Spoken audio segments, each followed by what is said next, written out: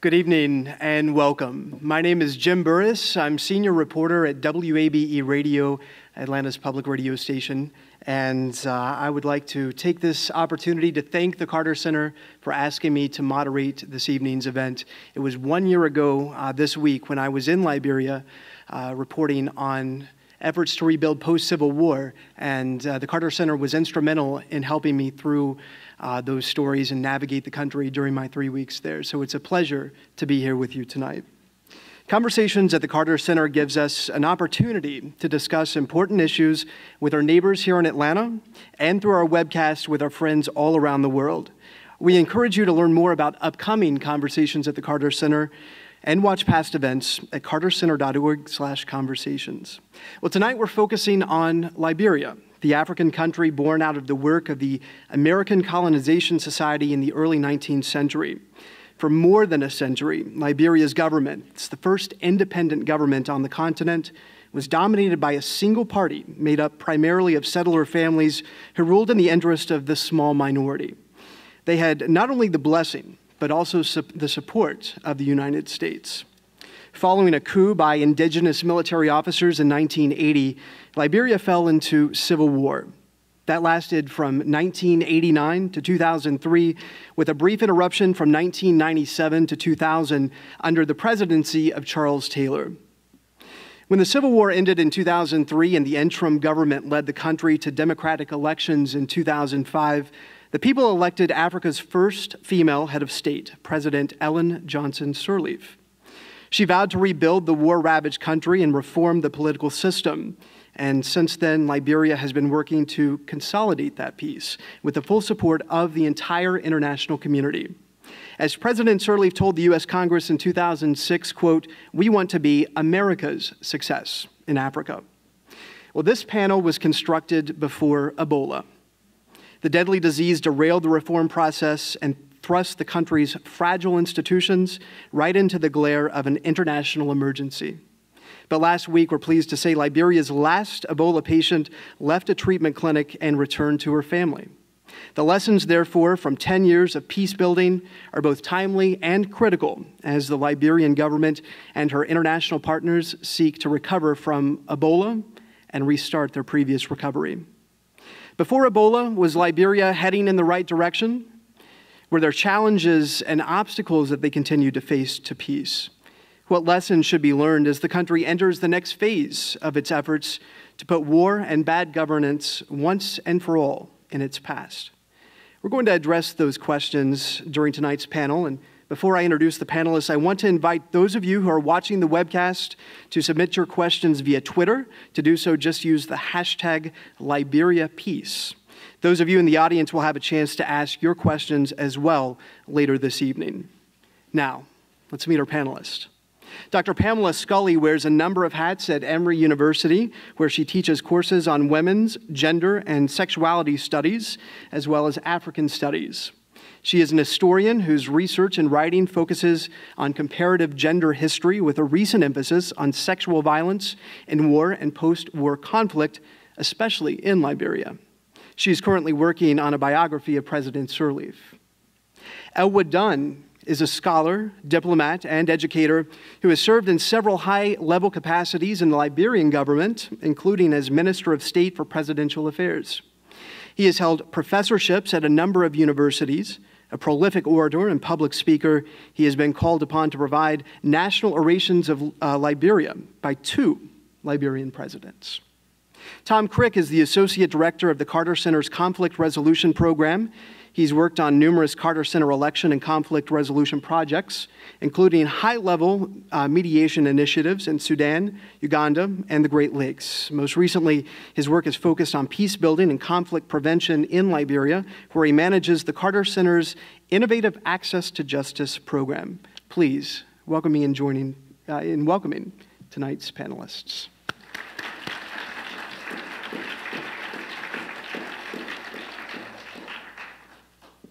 Venture over this way.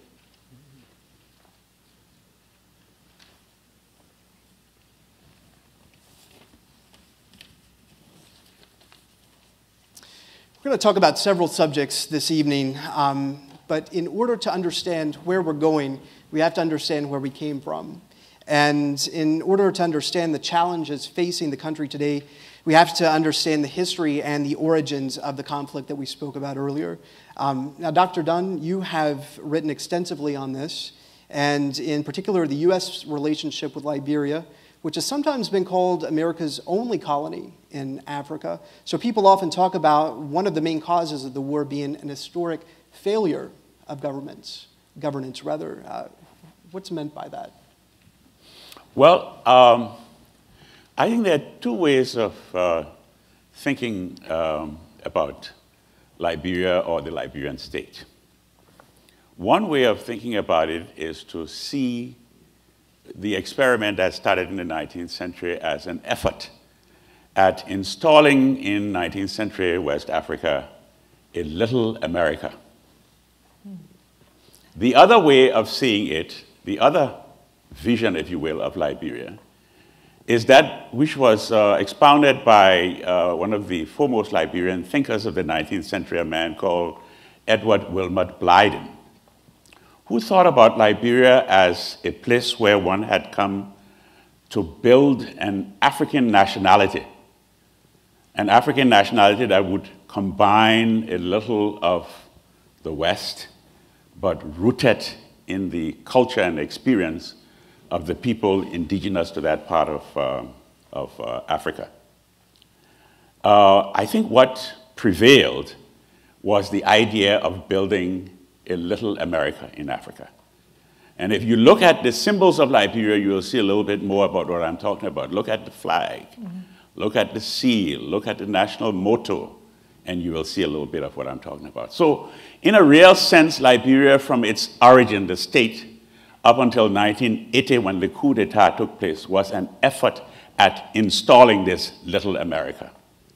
And I think what the coup of 1980 was saying is, we don't want a little America. We want to build an African nationality. And I think the challenge since 1980 has been precisely one of how do you build an African nationality that incorporates rather than excludes the majority of the population and their culture and their outlook and their aspirations. I believe that what has been going on in Liberia, and I don't want to be too expansive here, is that the coup of 1980, while it marked a brick from the past, did not succeed in delivering the promise of change. And as a result, Liberia degenerated into war. We all know about that because we are here to talk about post-war Liberia. And I think the challenge that Liberia faces today and continues to face is that of finding a pathway that will take us away from the building of a little America to the building of an African nationality. Within the country, how is an identity, an African identity, kind of quantified? How do people of Liberia see that? Well, they see that in terms of putting in place a governance system that is inclusive, a governance system that addresses the culture of all of the people of Liberia. This is not an anti-American effort here. This is an effort at borrowing as much from the United States and from other parts of the world, for that matter, but blending those with the realities of the population on the ground. And I think as we proceed, we will be talking about some of the reform challenges that face Liberia, and then we will come back to some of those particular issues. The Civil War ended in 2003. Tom, this question is for you. What kind of position did the country find itself in? Explain for us kind of the baseline from where they started. There's a number of ways of looking at the idea of a baseline. And one is to say, to describe the physical characteristics, to describe the destruction that was done to the economy and the political system. But I think it's important to recognize that despite the scale of the destruction that took place in Liberia, both human and physical. The political culture and the political history is something that endured. But in terms of the challenge that the transitional Liberian government after the peace, and then President Sirleaf's government and the whole international community, who rallied round with the world's largest peacekeeping force and proportionally to population, one of the largest economic aid packages, they were faced with a picture of institutional devastation, where almost all of the ministries and the offices were gutted or been looted. They're faced with a population that was over 50% displaced. They're faced with an annual budget that would, in the I think it was $190 million was the total budget for the whole population when they began to take over. And then the psychological challenges of trauma, of rebuilding, of finding a place to start. I remember talking with the Solicitor General, who in 2005, and his approach was, well, we have to start somewhere, because the inability of the government to simply have the resources to perform the functions that would allow you to call it a government was very high. Human resources, material resources. This was a country that was really starting from as low a base, I think, as perhaps the world has seen in recent years.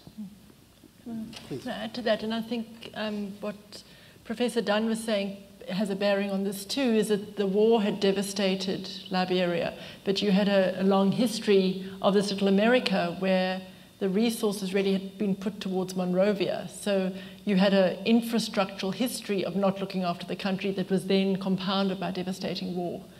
And so that leads to what Tom was saying about, could you get any lower, really? You had a history of not giving accesses to people, access to justice and everything else, and then you had a devastating war. So it's really, it was profound. And I was there in 2008 with the Carter Center, and even then there were people living in Monrovia on rubble.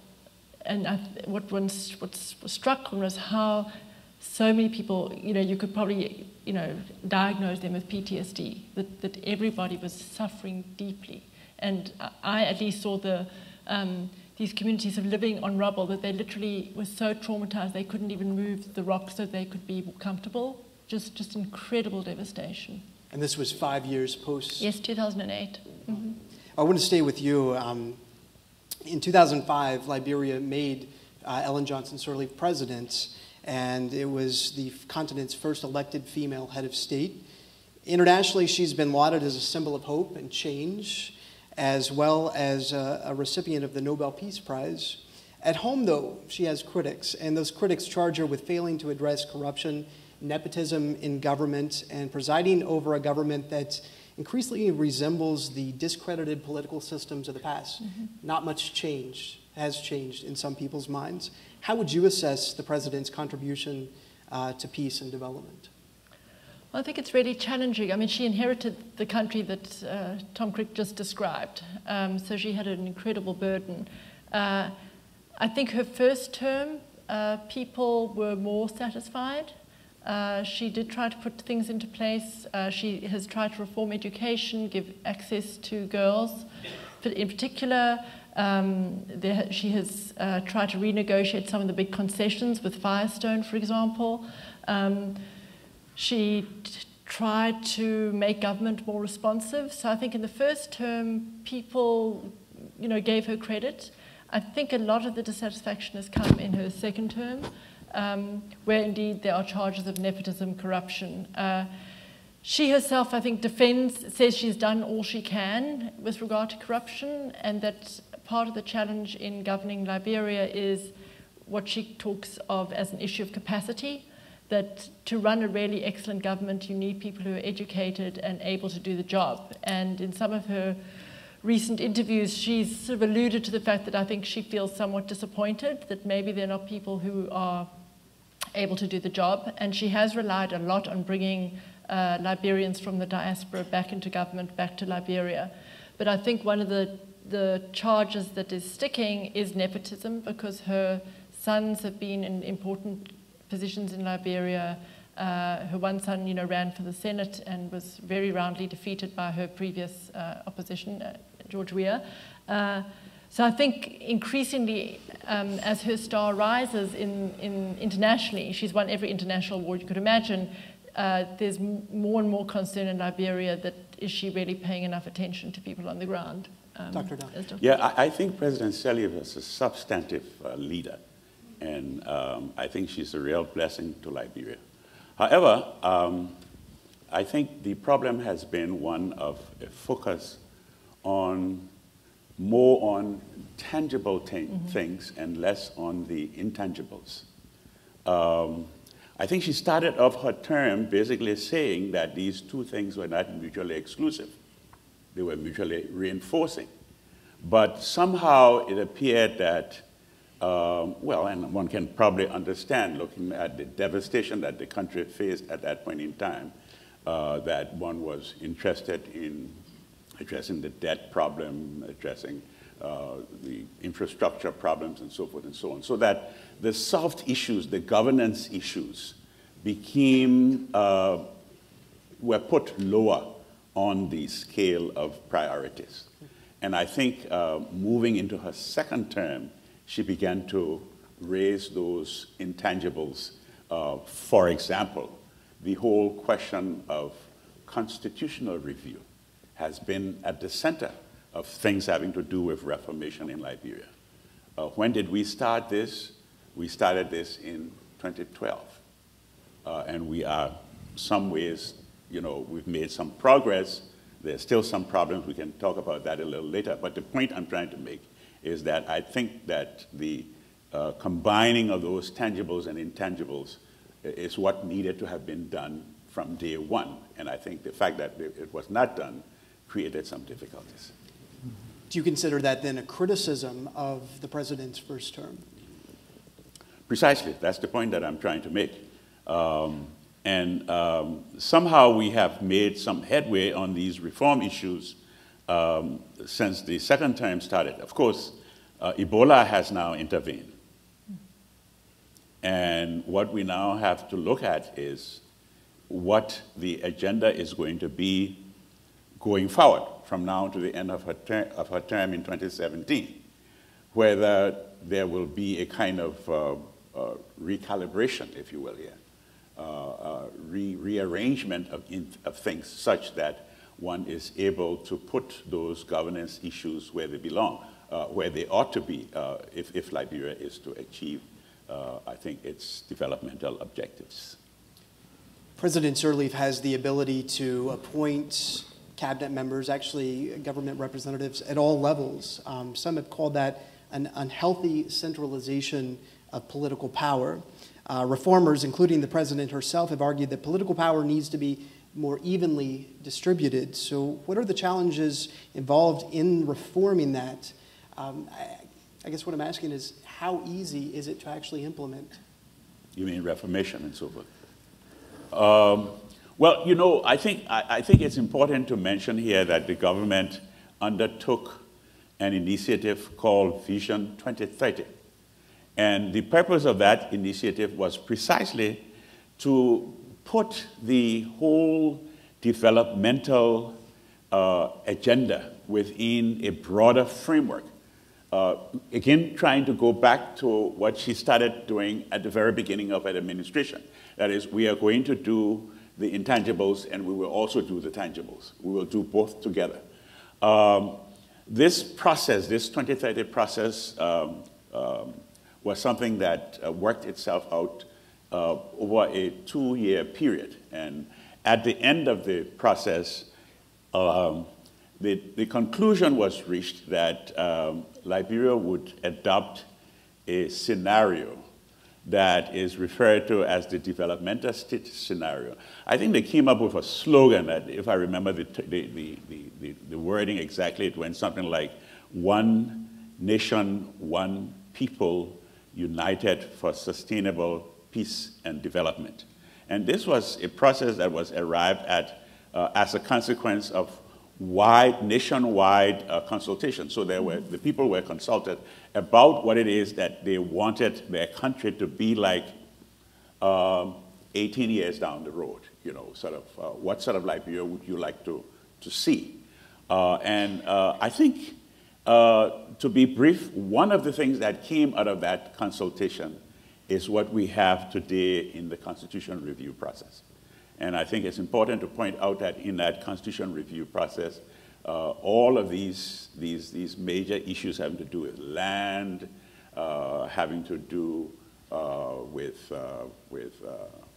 cultural issues, having to do with governance issues, the whole question of the imperial presidency and what to do with that, having to do with decentralization issues. All of those issues are the kinds of issues that the Liberian people have been talking about during the process of the national consultations. And I should add that the national consultations took place not only within the 73 electoral districts of the country, but it also took place in the diaspora. So we came over here and consulted with Liberians in the major metropolitan areas in this country, I might add, including Atlanta, Georgia. We went around. So there are Liberians who have also been given the opportunity to say their piece about the kind of country that they would like to have, or the kinds of changes that we would like to see brought to their constitution. When will that come out? You mean the constitution? The final. Well, there is a national constitution conference that is scheduled for Banga between the 20th and 27th of this month. And at that conference, a number of documents will be put on the table, the first one being the proposals for change. And I'm not at liberty to say too much about that at this point in time because one is still going through all of that. But the proposal for change, in other words, what the new constitution would be like with the changes introduced, and a full report of the entire process. We can't talk about Liberia without mentioning Ebola. The two became synonymous, and I would venture to say it's how most people, at least in the West, came to know Liberia. As we look at governance in the state and where it is in rebuilding, what did Ebola tell us about that? What impact did it have, and what have we learned from that? And this is open to anyone who wants to chime in. Yeah, it's on the surface, Ebola lifted the lid on the degree of administrative frailty that existed in the country, particularly the healthcare system. Which was very quickly overrun by the extraordinarily difficult challenges of Ebola. But at the same time, it also showed that the national progress and trajectory that President Sirleaf, despite all of these challenges, had managed to establish was very fragile. And so one of the things that Ebola offers us is a window to reconsider what the strongest path of support, and for the Liberian government and people to look at what has happened before. And Ebola, in some senses, can perhaps provide that moment of reflection, so that when we're rebuilding now, we're learning those lessons. But the main challenge there was really that the state didn't operate very well, even within Monrovia or outside Monrovia, and the enormous trust gap between the population and the government became apparent, where people were not believing what they were being told about the disease in the first instance. They were resisting the overtures of health workers, local and international. Many didn't actually believe Ebola was spreading through the country. They didn't believe the government. That was a part of the challenge. Now that today, as you said, we're sitting at a much different point, and so we've also seen that with the right kind of education and the right kind of vision for change, there can be a sort of unified and collective national action in a common direction. The way that the Ebola disease has dissipated has been extremely rapid, and has required each and every Liberian to sort of follow similar protocols. I also think I agree with everything Tom just said, but I think it also revealed the challenges of the sort of global partnership with Liberia and with President Johnson Sirleaf, in that the lack of trust was also because the government was seen as very much in partnership with international development agencies and individuals who didn't necessarily understand Liberia and came with their own agendas. And so I think one of the things that Ebola revealed was that Liberians had a real skepticism of experts who've been coming to Liberia for a long time, especially since the end of the war, telling Liberians this is the way to govern, this is the way to have healthcare, this is the way to stop gender-based violence. And I think there was a reason that many Liberians did not trust experts saying there's now Ebola. A, there was no history of Ebola in Liberia. B, people were now being told they shouldn't eat bushmeat and had been doing so for a very long time. And so there's some evidence coming out that, in fact, it had some of the deforestation happening around the Guinea-Liberian borders is changing the relationship of people to the environment and making bats and people compete for foodstuffs and bringing them to much closer contact. And so there's in a way, also some of the history of development in the region is actually contributing to the ease with which Ebola, was introduced into the arena, which is just to say that there's a very large context here for the lack of trust that many Liberians expressed at the beginning of the Ebola outbreak. But also to what Tom was saying, I think it's a really fantastic testimony to Liberians that I think by and large, they have stopped Ebola by adopting different ways of greeting, by themselves, again, understanding what they need to do, not necessarily what experts are saying, that they recognize what had to be done, haven't done it. So there's, I think, no cases left at the moment in Liberia. The handshake, which when I was there, I had an awful time learning, was suspended, as I understand. Dr. Dunn, have they restored that now that Ebola? No, I think it's too early to restore it, yes. We have to ensure that we don't return to the old habits too early, because we still have a challenge in the region. This thing isn't gone from Sierra Leone and Guinea, and it hasn't officially gone from Liberia either, so we have to be slow in terms of going back to the habits previously. What I wanted to say, though, has to do with the role of communities. I think that there has been a kind of historic reluctance in Liberia to devolve power, to move power from the center to the periphery. The government started a long time, probably about 2008, with this decentralization program.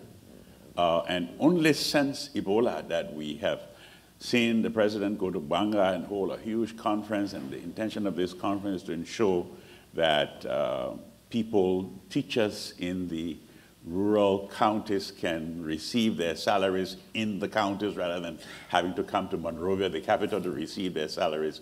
People in the rural counties can get their driver's license and get their license on their motor vehicles in their counties rather than coming to Monrovia to do this.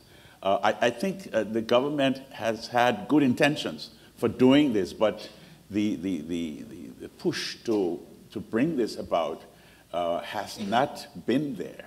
And I think Ebola has now led the government to, in fact, move in that direction. And I think when the final chapter of this part of the history is written, I think a great emphasis has got to be laid on the role of individuals in communities and the role that they played in terms of providing the foot soldiers, if you will, to carry out that. The international community played a significant role, the Centers for Disease Control and, you know, the United Nations system and so forth and so on. But they themselves recognized that they could not do the work that they were doing without the role of people in community. Look at what happened at West Point. Those of you who are familiar with Liberia are aware of the fact that a huge slum area in Monrovia called West Point was quarantined, militarily quarantined, I should say, and it ended up in a complete disaster.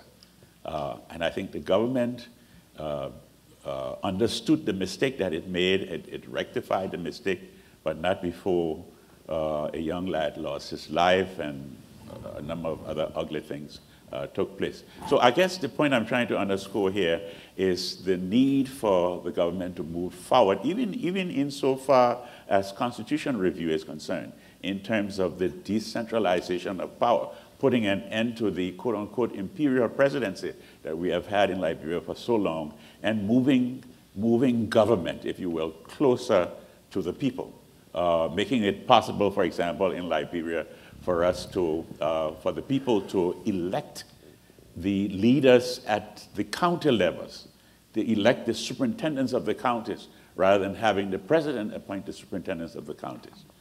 Those are some of the things that are at the top of the agenda, if you will, as we talk today about constitutional amendment. I want to ask you about the role of town chiefs in what Dr. Dunn just described. And for those of you who are not familiar in some of the rural areas, you might want to explain what the town chief does.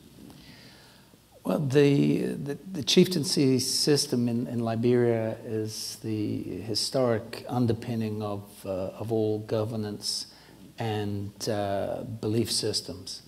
That has had layered upon it the government since the 19th century, and since the war in particular, a lot of fragmentation has taken place within the chieftaincy system. So it's hard to describe a single system. A chief may have authority in his town by lineage. He may have it by virtue of being a strong religious leader in the customary sense. He may have it by having been the strongest person who happened to be there during the war. And he may have it by appointment as well, as the chieftaincy structure is part of the national administration. During the war, as with much of Liberia, there was a sort of this mass fracturing and devastation, as I said, and so coming out of the war, the question is what institutions continued to exist, what institutions continued to function. And gradually over the last 10 years, the chieftaincy structure, at least at the very grassroots and through national leadership, with national leaders asserting that they are not politicians, they are somehow guardians of the culture and the custom, have started to voice their thoughts about the future through processes such as Dr. Dunn is involved in, through the visioning and through the constitutional process. And so in some senses there is an underpinning of structure that when the reform system comes down and decentralization or deconcentration happens, there is the possibility, if the connections are made correctly and each side sort of respects the role of the other, that some sort of common vision of the state, or at least a version of the state that isn't viewed by the people at the bottom as predatory, but that the state works in their interest, could develop. And part of the Carter Center's work has been working not just with the chiefs, but on these issues of rural justice and trying to establish connections and even rebuild some of the trust between government and the governed at these very, very local community levels. In just a few minutes, we're going to take a break and invite the audience to ask questions. If you're watching via webcast, a reminder that the hashtag is Liberia Peace if you would like to submit a question for the panelists. And Tom, I understand that we have a video. Yes, and this is the Carter Center commercial break, if you will. But more seriously, when the Ebola crisis hit, everybody put their shoulder to the wheel, and we, like others, adopted our programming and our strengths. And we were invited by the government to help to mobilize the chieftaincy structure in support of the national Ebola effort. When the first Ebola cases came and we were reading about resistance in communities, this was in part a problem of understanding, that the communities didn't know what Ebola was, and in part a problem of what they call community entry, that who are these strangers dressed in these spacesuits coming into our sort of forest communities. And so we have established good relationships and trust with communities at various levels, and so we're able to use these to in the first instance, do some national training, then to bring together, along with the Ministry of Health, the Ministry of Internal Affairs, the international partners in the CDC and WHO and others, a national gathering of chiefs and elders, at which they pledged their support to the Ebola effort, including suspending practices of washing bodies and other things. And this little video we're showing sort of describes that work a little bit.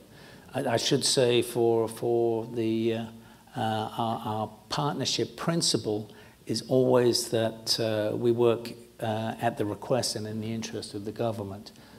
We have other footage that's not in here of the Ministry of Health speaking effusively in support. So this is not meant to be too self-referential. But I think you'll get the flavor of not just the work we've done, but the possibilities for building on community interest in strengthening their own lives and connecting to the state. So great. Let's take a look. So, yeah.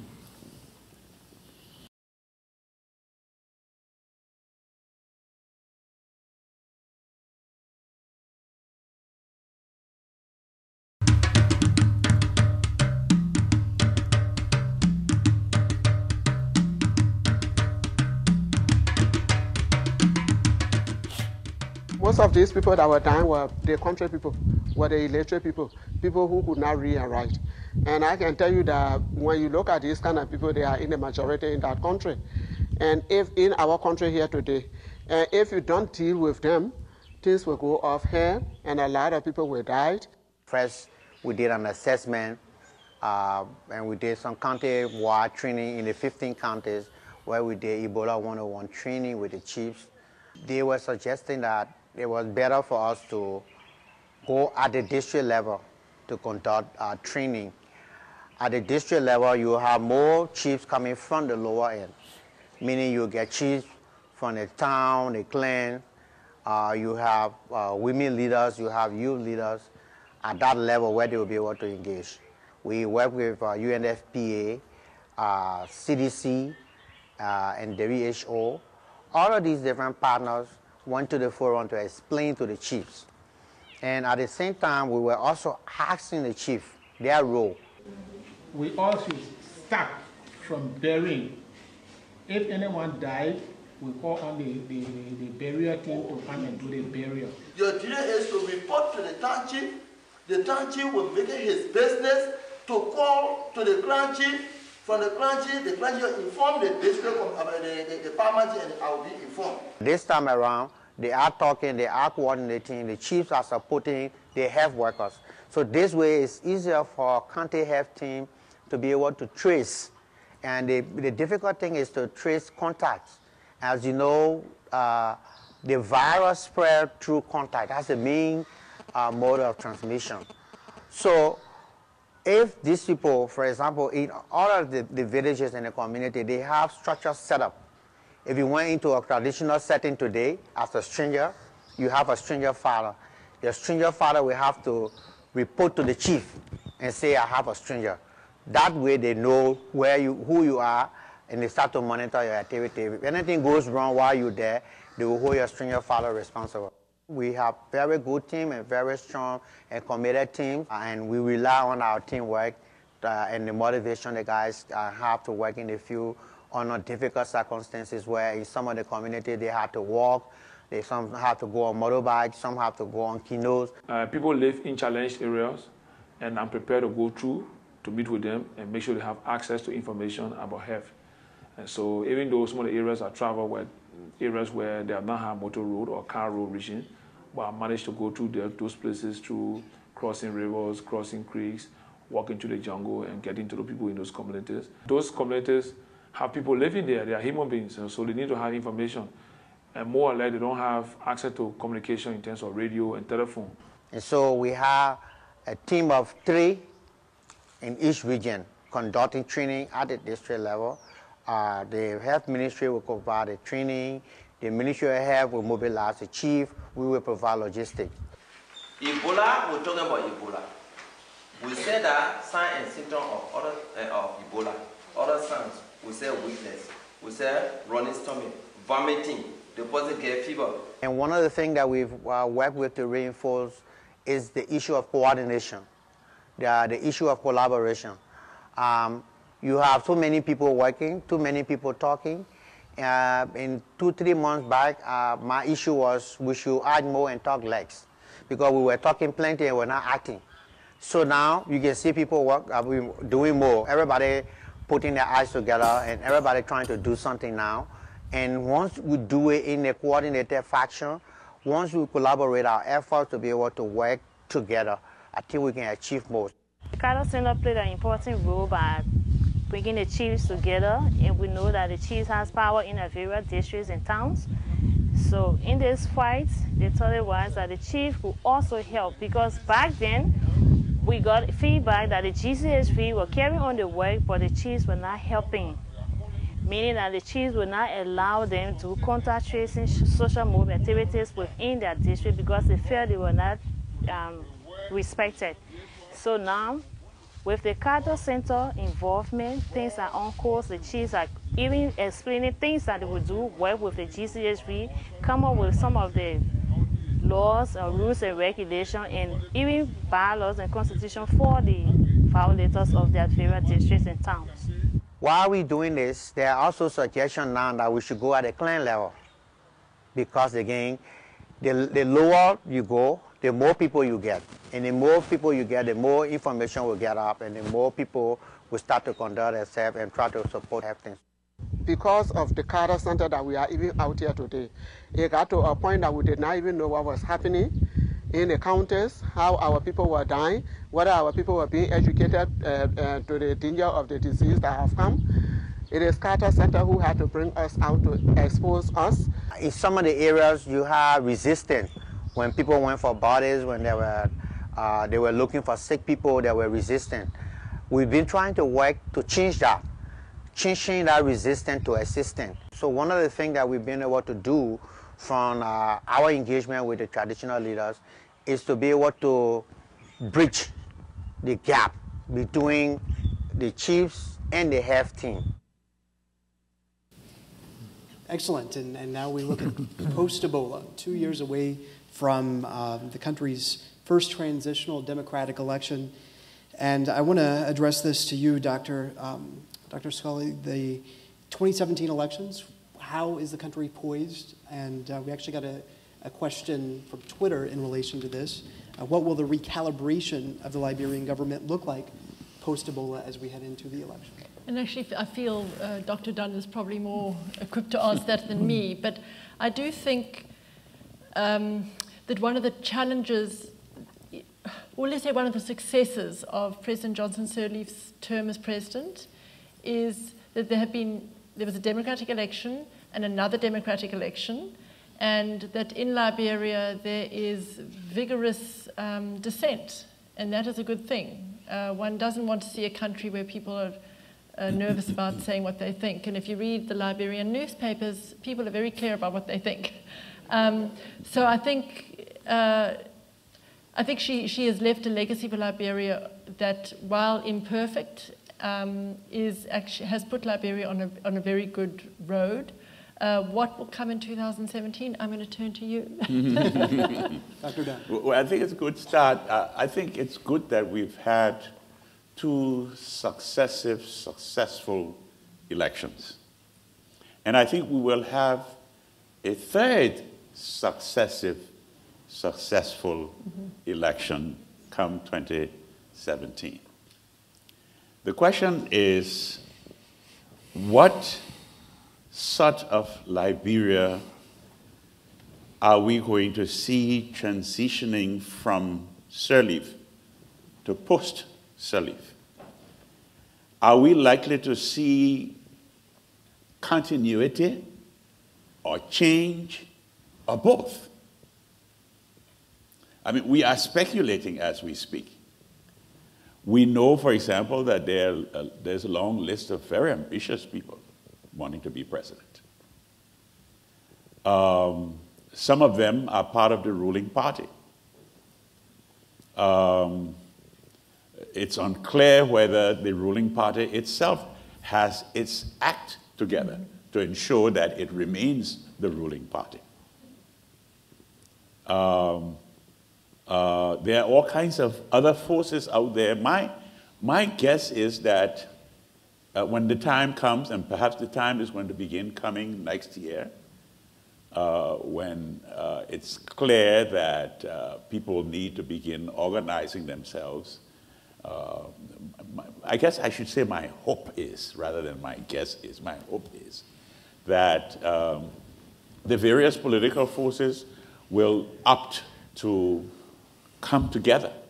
I mean, so that if, for example, one imagined 12, 15 candidates for the presidency, that those would be reduced to maybe 4 groups, where each group will determine who should be the candidate to carry forward. But I think the more important question, beside the question of personalities and who becomes president, is what is the direction that those candidates wish to take Liberia in? If it is the direction that is clearly outlined in the Vision 2030 thing that I was just talking about, meaning developing a state, a developmental state, a state that will take into account both the tangible and intangible things related to Liberia, meaning continuing with improving the economy, continuing with education, continuing improvement in agriculture, infrastructure development, and so forth. But at the same time, taking seriously into account the soft issues.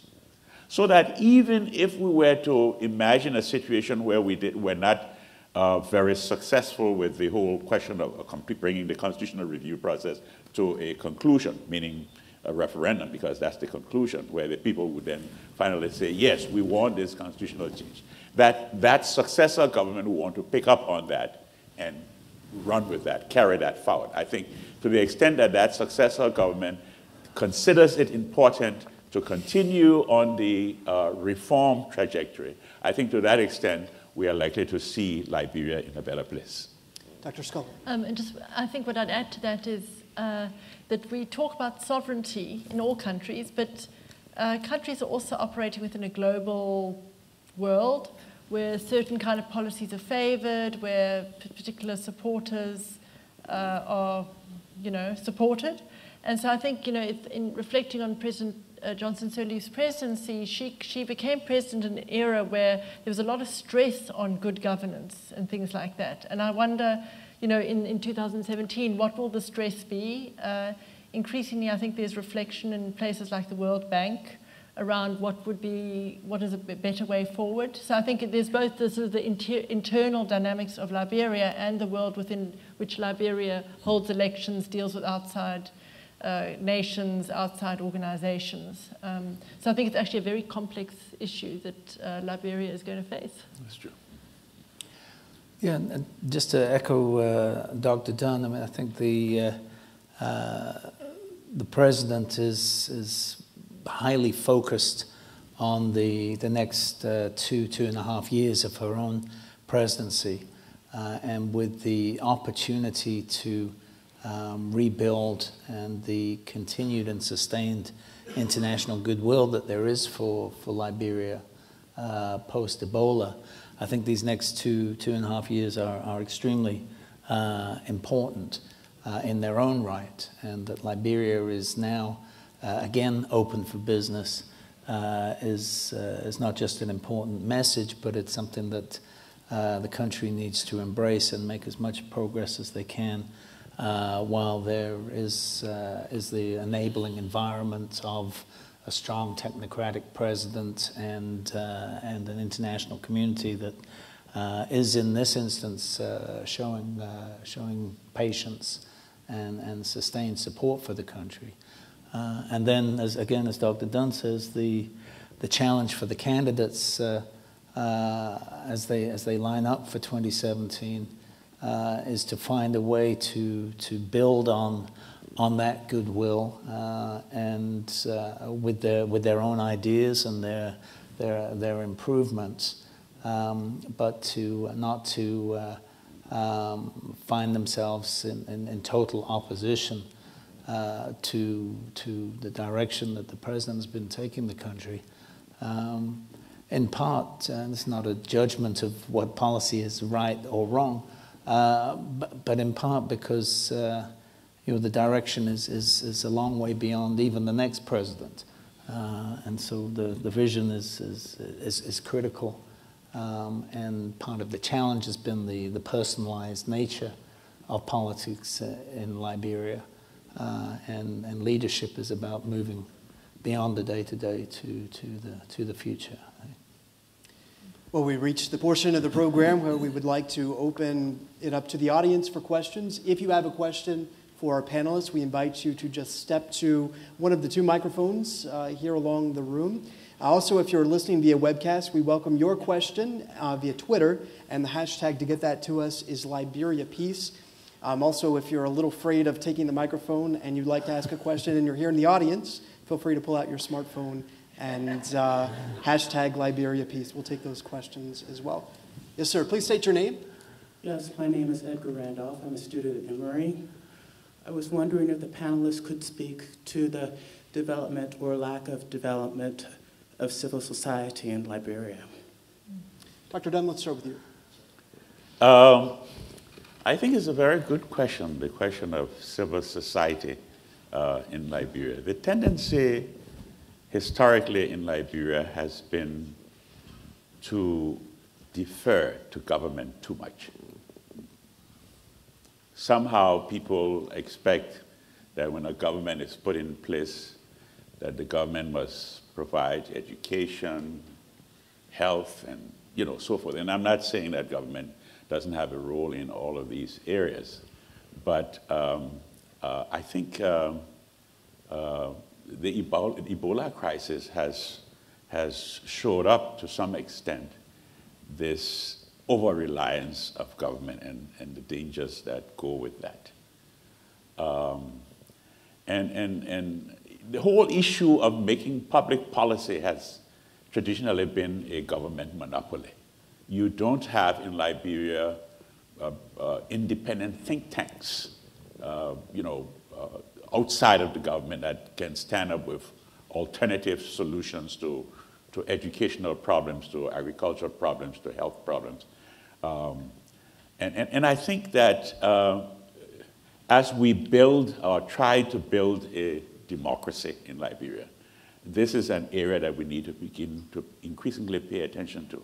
What I have observed in terms of civil society organizations, at least at one level, has been a tendency on the part of a few Liberians to acquire support from abroad and use that as the basis of starting some sort of an organization that they then refer to as civil society organization. You have a large number of them, but what they do, I don't know if it adds up to something that we can really get a hold on and say, all right, this is what we are understanding these civil society organizations that they are playing in the society.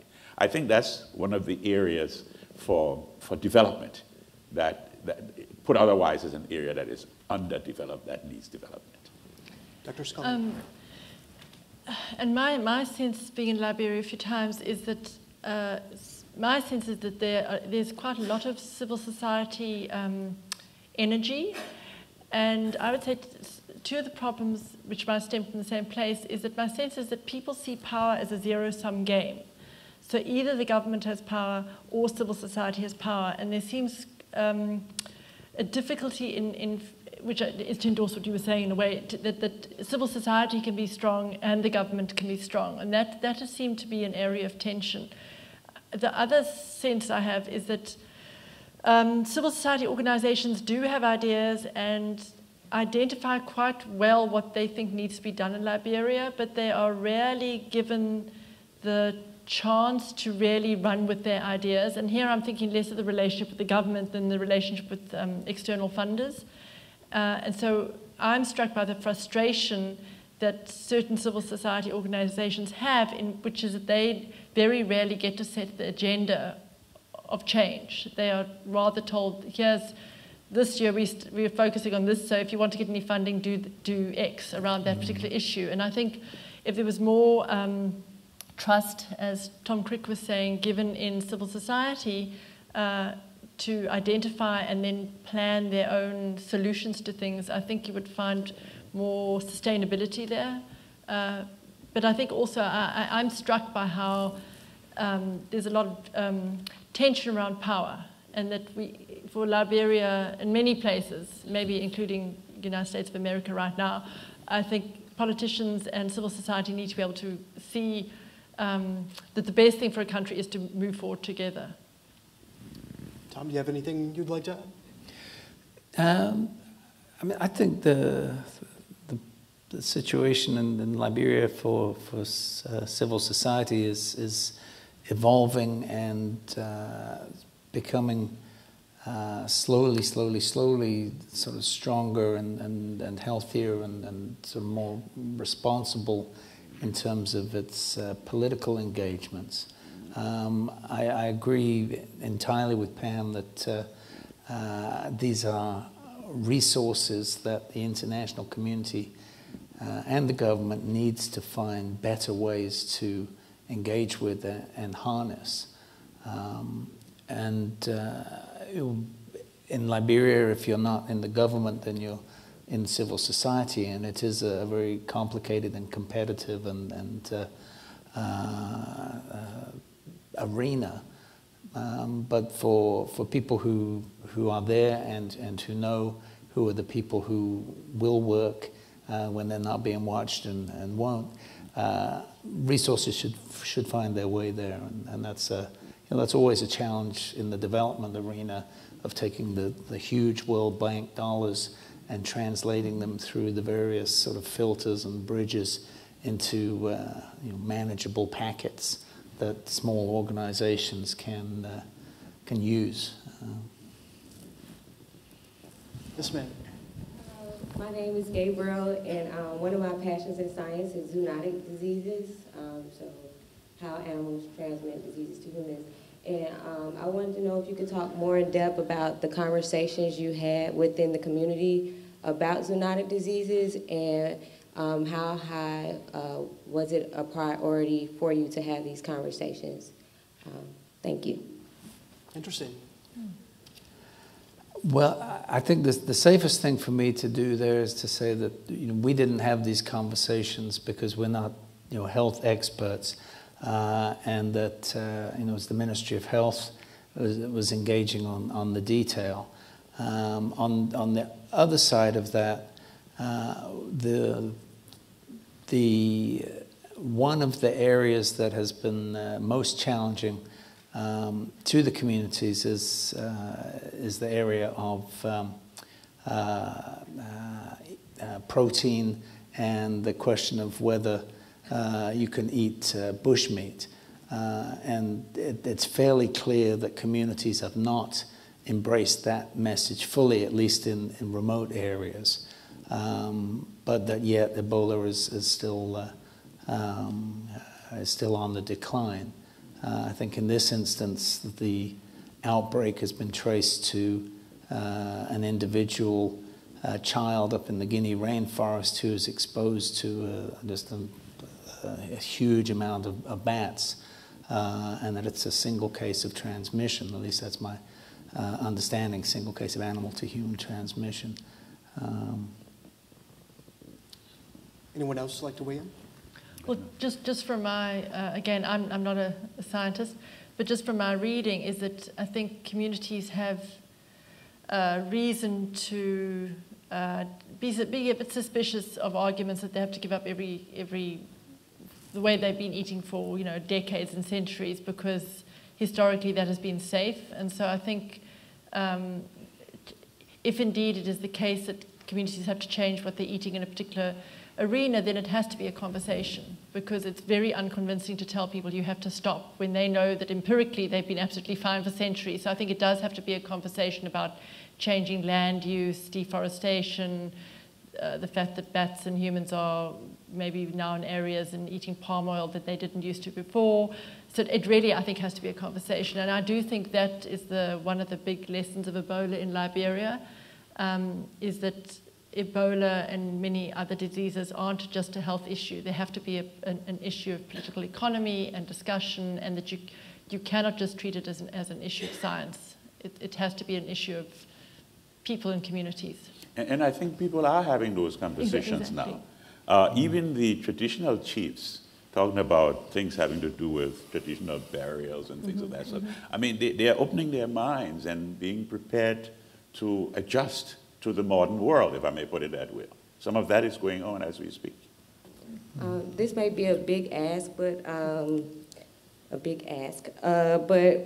in the conversations that you have in the presidential elections, I studied veterinary epidemiology for some time, and the language in that field is very complicated. So in the case that there are 3 or 4 bats that may transfer over to 3 or 4 kids, I think that the conversation really needs to be had within the communities of the animal health, the Ministry of Health, and human health, because, I mean, it can really be quadruple devastating in the case that it is spread through more animals to more humans.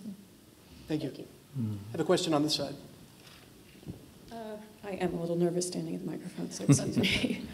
I'm interested, I've been reading a little bit about the Carter Center's activities in access to justice programs, and I was reading a bit about the community legal advisors, so this idea of educating people to then further go out to perhaps more remote communities or places farther away from the bigger cities to teach people about access to justice.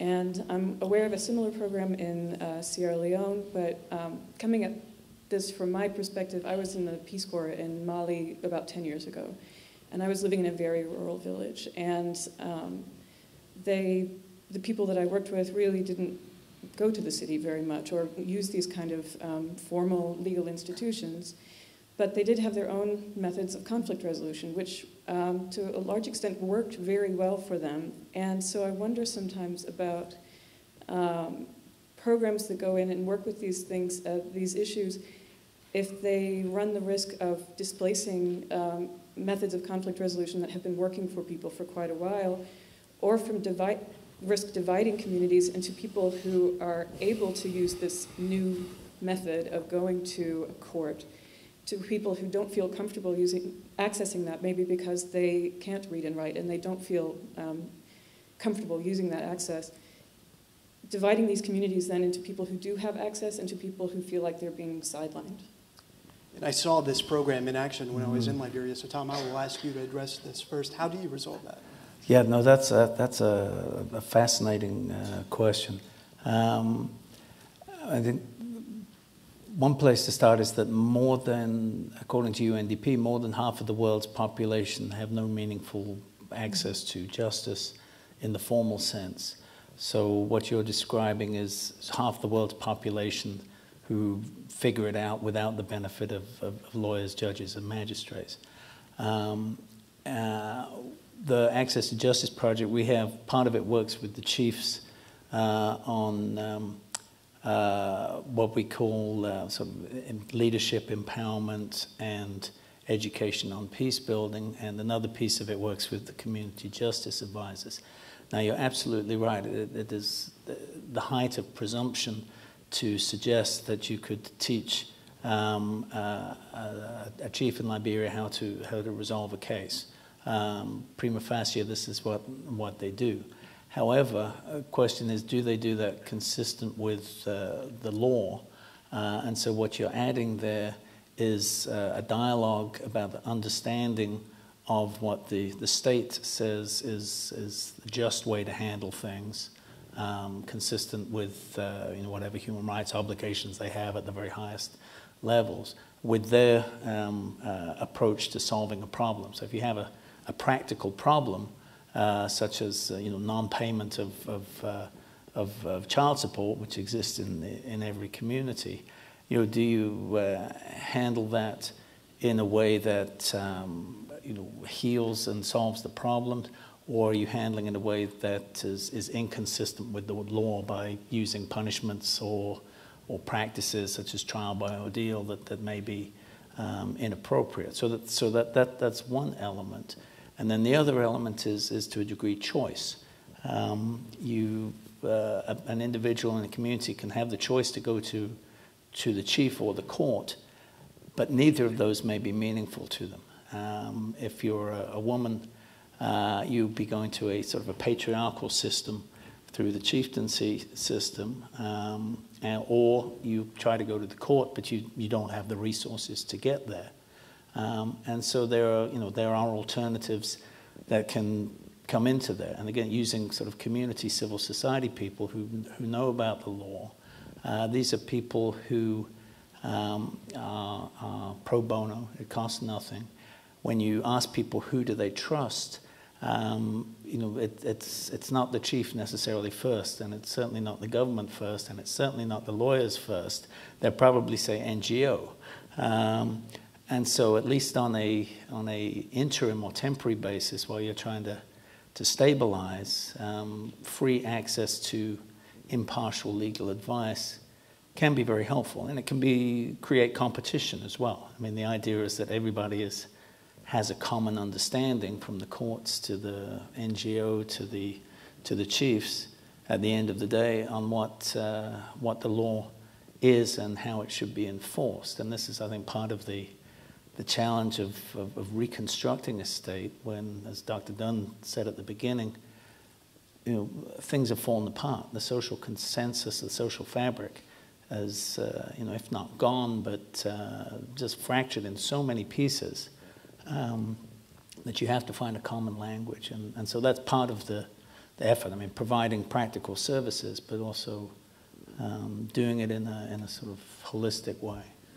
Dr. Scully. That was a really excellent question, because I think these are challenges, as Tom was suggesting, that face so many post-colonial countries which have legacies of two different kinds of laws. But I just want to say, I also think it depends on what arena you're trying to work in. I followed the Carter Center's program in the Southeast Liberia, and sort of followed some of the community legal advisors in their work, and I was really struck in one particular case, a community, their land was being encroached on by a big French rubber company, and the community legal advisor was there to help them figure out if they had a suit. And it would be hard to imagine, the local organizations or customary law being able to deal with that. However, what was really interesting about that case too was that it was clear that there was a role for the customary legal system in the sense the chief was, we went to a meeting where the chief and local leaders were telling the oral history of the community to the younger people.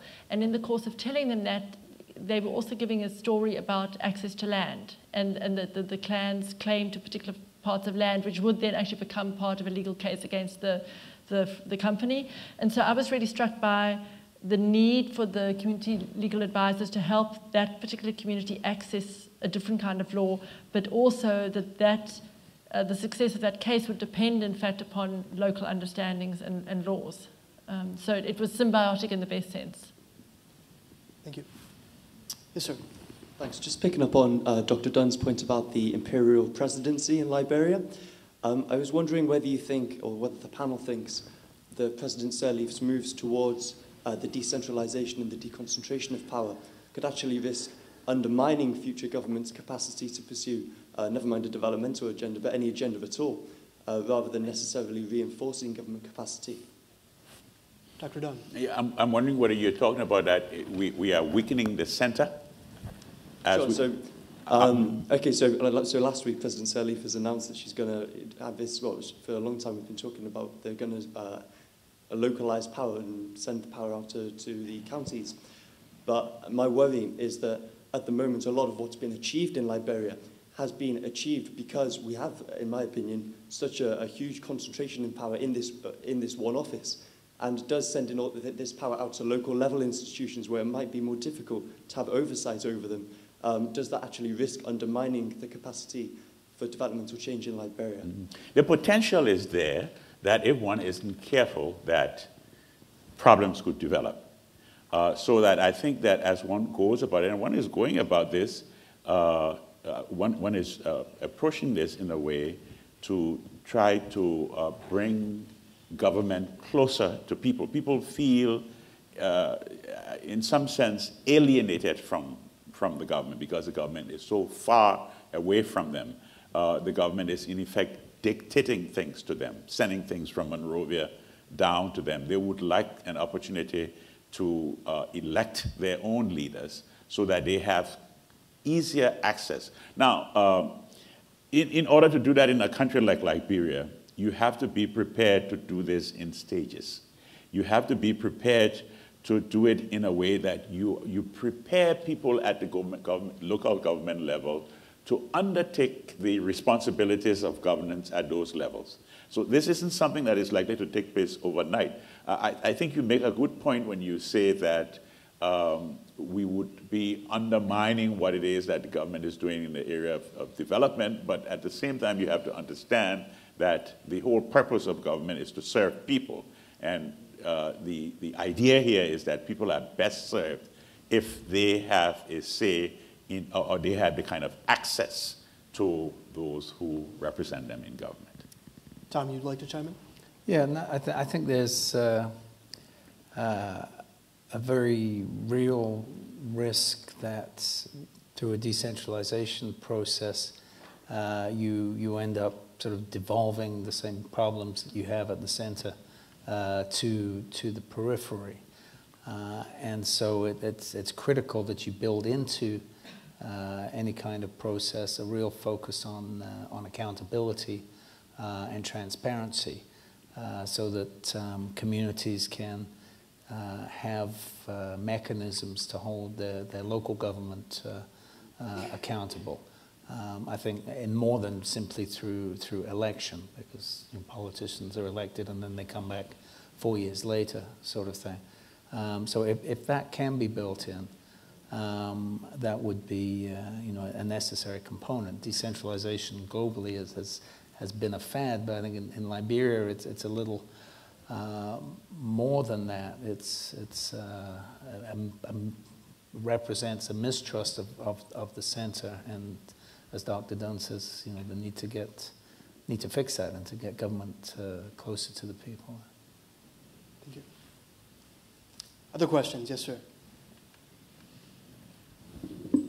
My name is Kedrick White.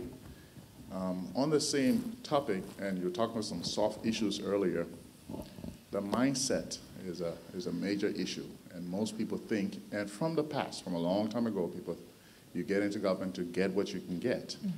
And even now, is much more.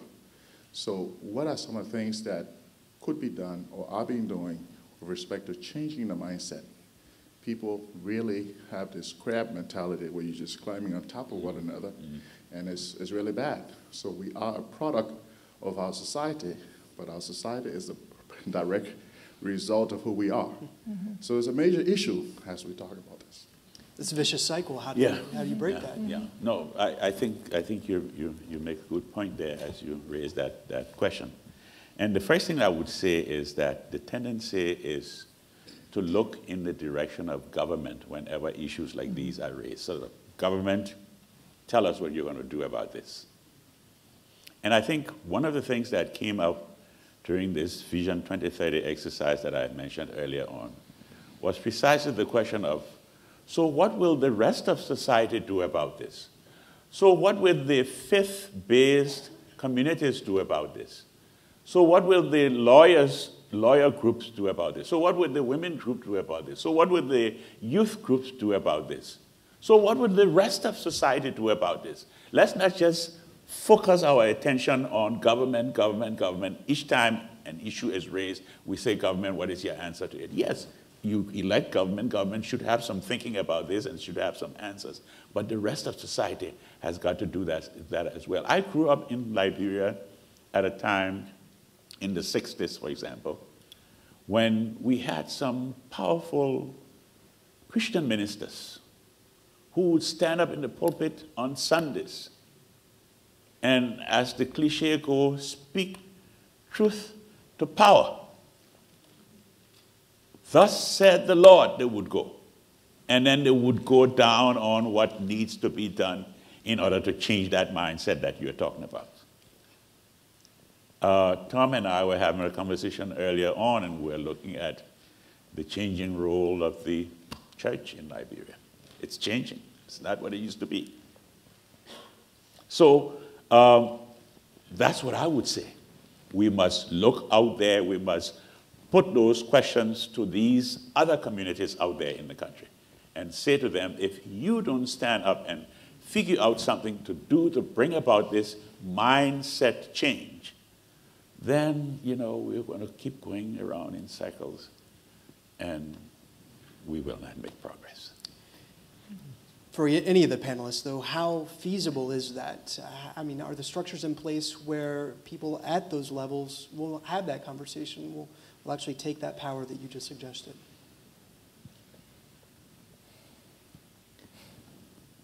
I think with the opportunity of decentralization and deconcentration is to create the mechanisms that can demand a higher standard of transparency and accountability. I mean, I agree entirely that this is a core challenge. Perhaps, you know, and certainly post-war, you could see this exacerbated in the sense that people were, you know, you're uncertain about what tomorrow will bring, so you'll grab for today.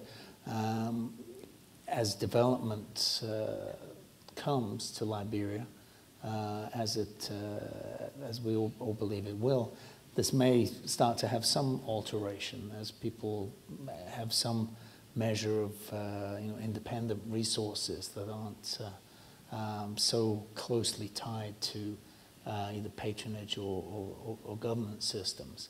And just the fact of describing the problem. You listen to the radio in Liberia, and people say this all the time, all day, every day. It's our problem. We need to change our mindset. So. We have time for one more question. Yes, sir. Good evening. My name is Snowlar Broplay. My question is around capacity building. There's been a lot of versions of recruiting professionals from abroad to go back home to work with government or with other private institutions. My question is, are we intentionally looking at pragmatic ways to organically grow our capacity? because I'm a professional abroad, but I know that me going there will not effect the change that is necessary. It needs to be organic, meaning like the young ones. So are we focusing on education right now to do that? What's our strategy around like developing that pipeline? Dr. Scully. Actually, this is one of my favorite topics. I think two things. I think there are efforts to develop capacity within Liberia in a sort of capacities traditional sense. So I do think President Johnson Sirleaf has really tried with regard to education. Ebola, again, has put a wrench in that. But I think she really has made efforts there. For me, the challenge, and this is a much larger challenge than just for Liberia, is I really think we're trapped within very narrow understandings of what capacity is, be it within the Democratic Republic of Congo or Liberia or wherever. And so we tend to think, and I think President Johnson Sirleaf sees it this way too, so we tend to think of capacity as, are you highly educated?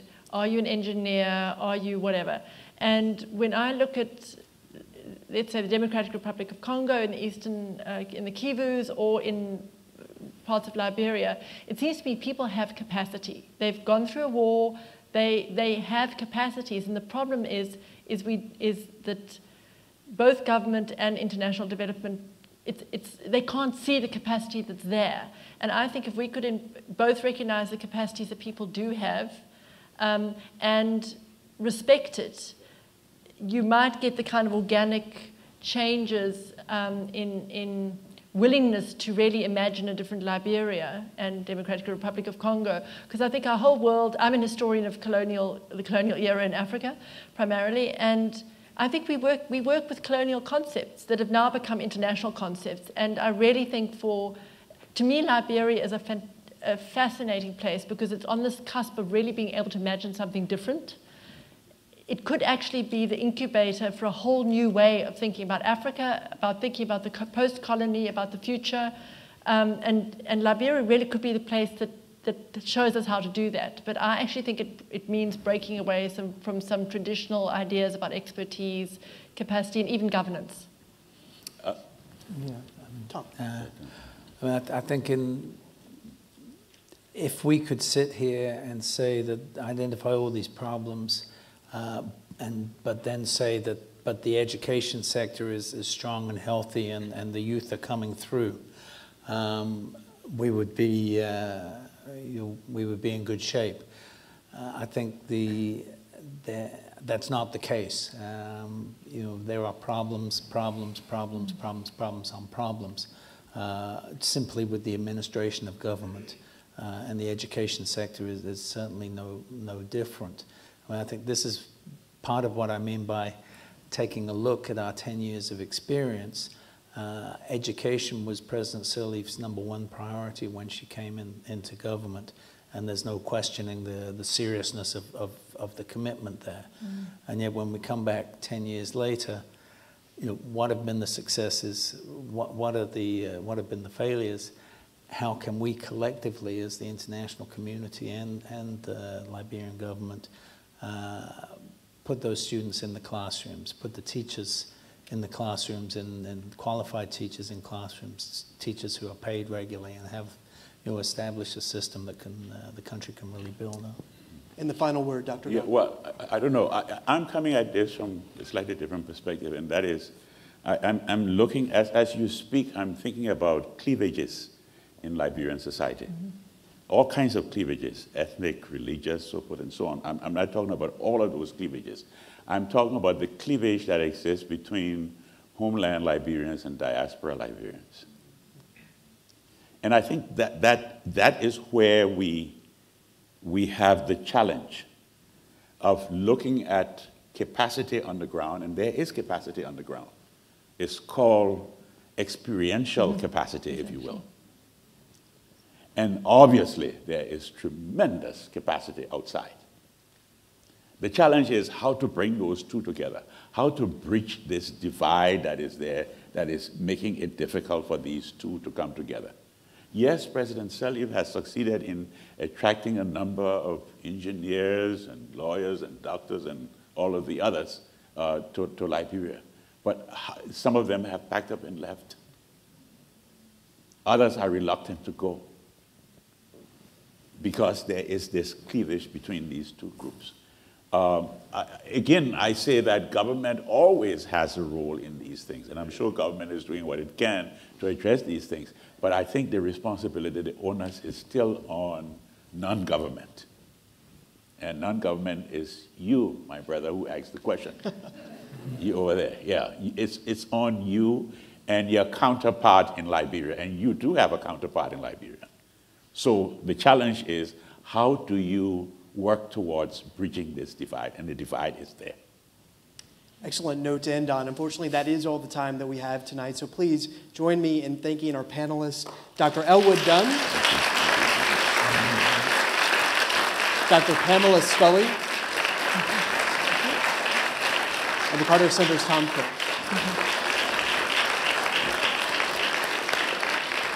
Thank you. Good night. Thank you.